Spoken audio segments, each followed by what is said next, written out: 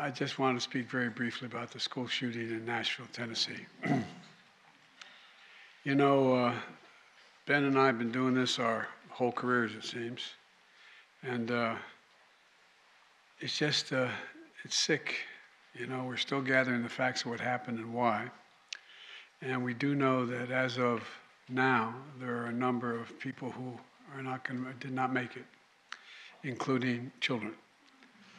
It's heartbreaking, a family's worst nightmare. And I want to commend the police who responded incredibly swiftly, within minutes, to end the danger. We're monitoring the situation really closely, Ben, as you know.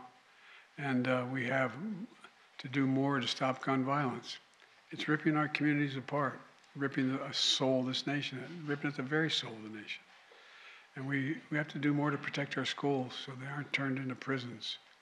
You know, the shooter in this situation reportedly had 2 assault weapons and a pistol, 2 AK-47.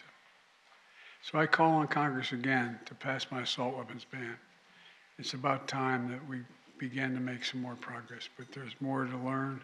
But I just wanted to send my concern and hearts out to so many parents out there. I've been to so many of these sites, as Ben knows, by virtually every one. And one of the things you folks should, I know you do know, but you should focus on. You know, just like when in the military, when my son was in Iraq for a year, other places, there's so many members of the military coming back with post-traumatic stress after witnessing the violence and participating in it.